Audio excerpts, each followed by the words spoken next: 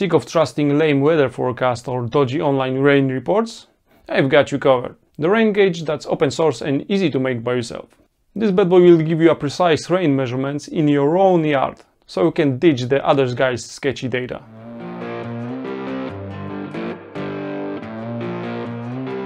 Hi, how's it going? My name is Sebastian and today we're gonna make a sensor that not only detects when it's raining, but also tells us how heavy the rainfall is. And the best part of it? It'll do it way more precisely than any online service out there.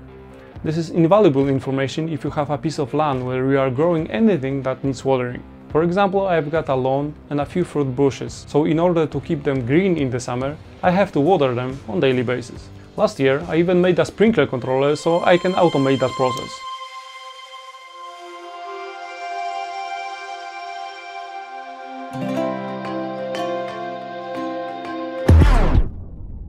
It works really well with one small caveat. The sprinklers will turn on at specific time even if it's raining at that very moment, which, let's be honest, it's quite dumb. I tried to get the information about current rainfall online, but it was hit or miss. I'd say it worked about 50% of the time, which is about as good as guessing. And that's where my own local, independent of the internet rain gauge comes in. It tells me exactly how much rain has fallen right where I live. This project is completely open source. If you want to make any modification for any reason, go ahead and do it. Grab my files and use them as you please. From the software standpoint, I use Home Assistant and ESP Home, but you can use any other open smart system. Or if you want, you can make a custom firmware and use it completely independently. The mechanical part of this project is the most interesting, so I'm gonna save it for later. Right now, let's focus on the schematic and PCB. The schematic is not impressive at all, as you can see. There are only as many components as needed, without any unnecessary just-in-case add-ons that you'll probably never need. The main computing unit is the ESP32. It is capable of achieving really low power consumption in deep sleep mode, which is quite important in battery-powered devices like this. There is also a circuit for monitoring battery level. This way I can swap them ahead of time before they completely die. And the main star of the show, the Hall sensor. It is a magnetic sensor that is physically responsible for detecting whether it's raining or not. I'll tell you more about it once I have mechanical parts ready. Without props, it wouldn't be harder for me to explain, but this animation does a pretty good job showing how it works. Next, I drew out the PCB layout. Since the schematic was straightforward, it didn't take long. I didn't even bother to record it, so...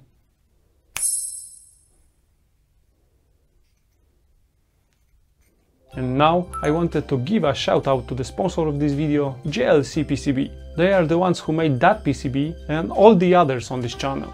I've been using their boards for a long time, long before I started making videos on YouTube. So I blew my hard-earned cash on it, but hey, that's gotta be the ultimate stamp of approval, right?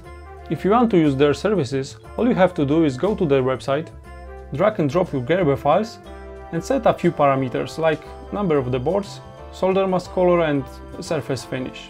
Then, in just a few days, you'll get your ready-to-go PCBs delivered straight to your home.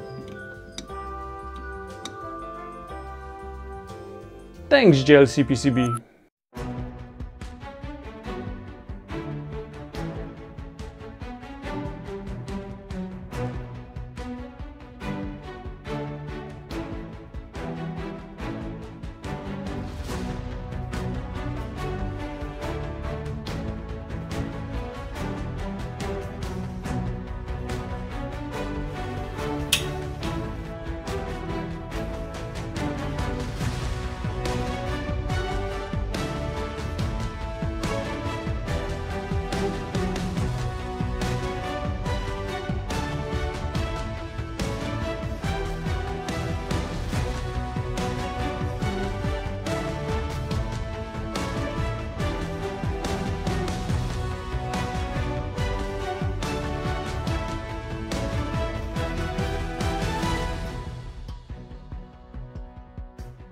The rain gauge, as the name implies, is gonna be functioning in a damp setting. So aside from enclosing the PCB in a almost airtight case, I coated it with a special varnish.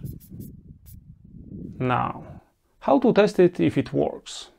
I know!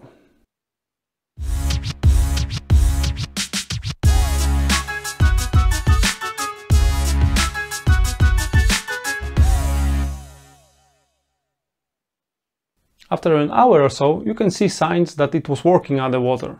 But come on, that was probably the most extreme test I could think of. And the flashing LED shows that the PCB survived. So if that's the case, inside of the rain gauge should be fine too. The exterior of the enclosure looks like a simple cylinder with a funnel on top. This funnel leads to one of two small, let's call them buckets. When enough water accumulates, the bucket tips over and pours the water out through these holes. As a result, the other bucket starts to collect water. And that's how it's gonna keep swinging over and over again. Now, all we have to do is time the gaps between each swing, and we've got all the necessary information to calculate the current amount of rainfall. Let's print and assemble it, so I can show you how it actually works.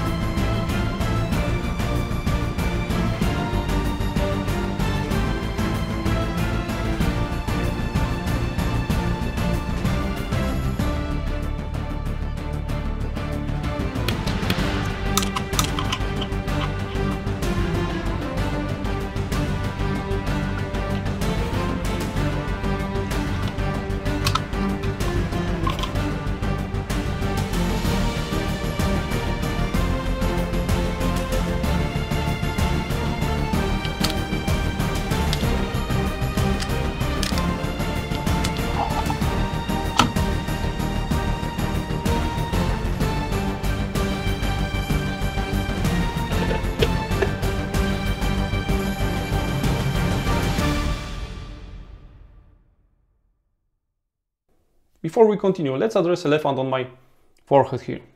I have a bruise, and it is not because I smacked into the desk when I was trying to pick something up off the floor. It's because I had a fight with Grizzly Bear, and I won! Easily! Anyway, to make it easier to understand, I printed this pseudo housing that lets you take a look inside. The additional advantage for me was easier testing and making improvements, and there were quite a few of them.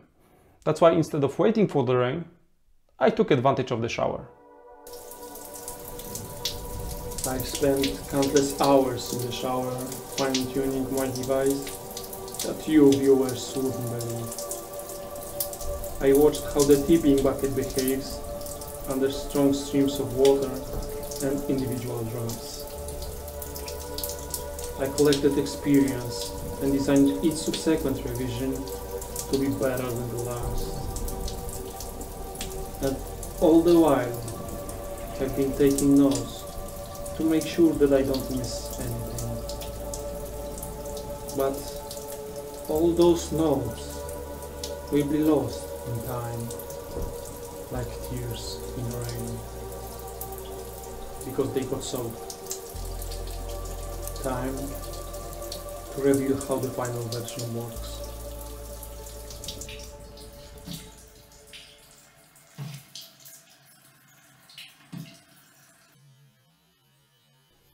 If we know the diameter of the top part of the funnel, the amount of water that fits in one bucket and the time between each tipping, we can accurately calculate how hard it's currently raining. But how does ESP32 know when the overflow takes place? There's a magnet at the top part of the tipping bucket. Inside this tightly sealed container, we've got our PCB with a Hall sensor.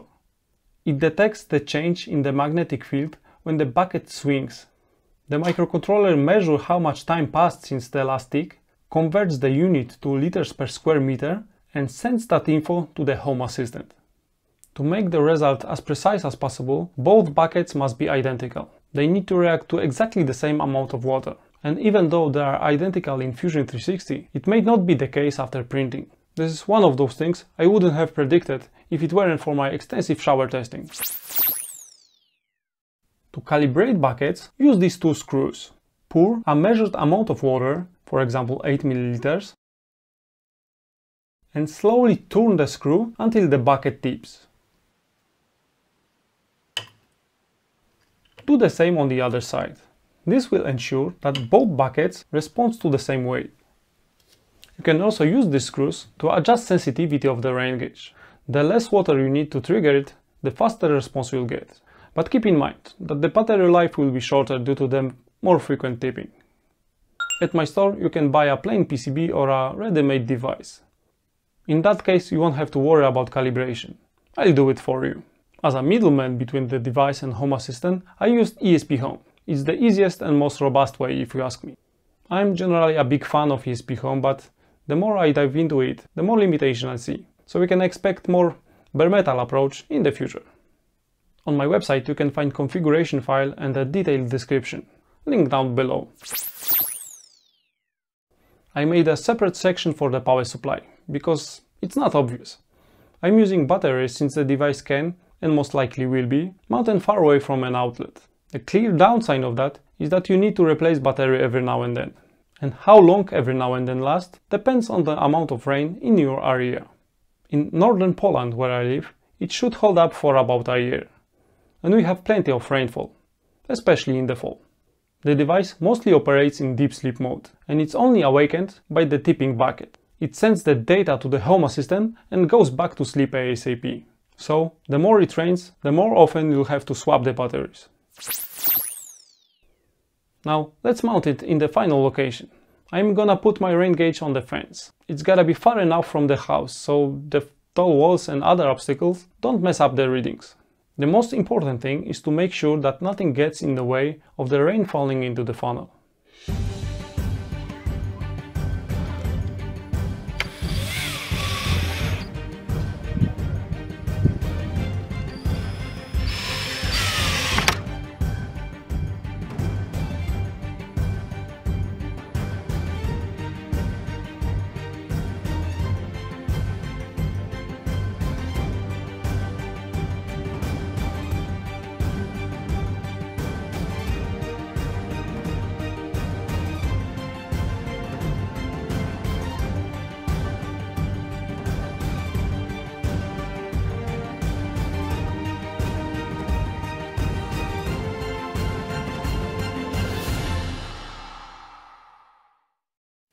Let's test if this thing even works.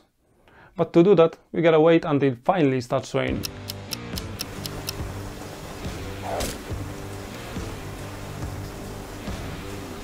But unfortunately, patience isn't my strong suit.